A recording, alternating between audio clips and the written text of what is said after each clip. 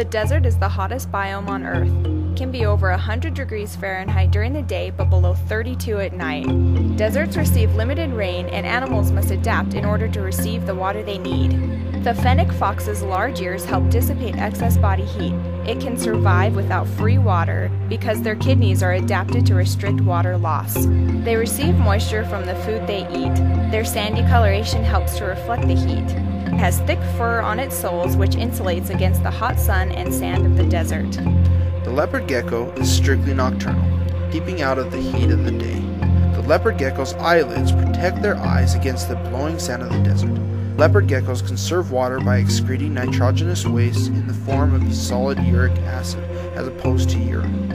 Extra thick skin helps to prevent drying out in the desert. The Dromedary Camel is capable of drinking 30 gallons of water in just 10 minutes. Camels store fat in their hump, not water. A healthy camel's body temperature fluctuates through the day from 93 to 107 degrees Fahrenheit. This allows the camel to conserve water. Camels have nostrils that can open and close, protecting the respiratory tract from the blowing wind. The Addicts Antelope coat color changes from dark grayish-brown in winter to absorb the warm sunlight, to white in the summer to reflect sunlight. These are often located in the shade of boulders for protection from the wind and sun. Addicts rarely need to drink since they are able to get most of the water they need from the plants they eat. Meerkats have a specialized coat that keeps them warm when it's cool and cool when it's warm. Dark rings around their eyes help reduce glare from the sun. A nictitating membrane on their eye acts like a windshield wiper to remove sand from their eyes. Their underground burrows serve for protection against predators and the sun. Gila monsters spend as much as 98% of their life underground in burrows to avoid heat exposure.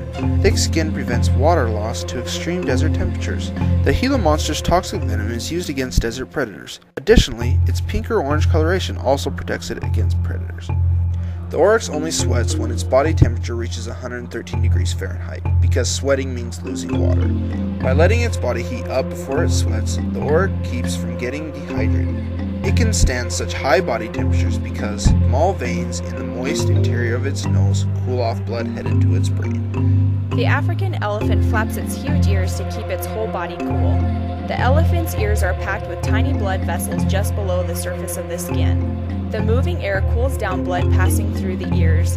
Its cooler blood then circulates through the rest of the animal's body. Ear flapping can lower an elephant's blood temperature by almost 10 degrees. The hippo spends the day in the water and makes its own sunscreen. The hippopotamus secretes a thick, red substance from its pores called blood sweat.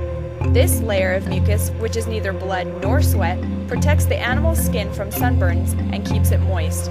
The hippo can't really swim, but it cools off by walking along the bottoms of lakes and rivers. Grazing for food happens at night when the air temperature is cooler. These amazing desert animals have adapted to their environment.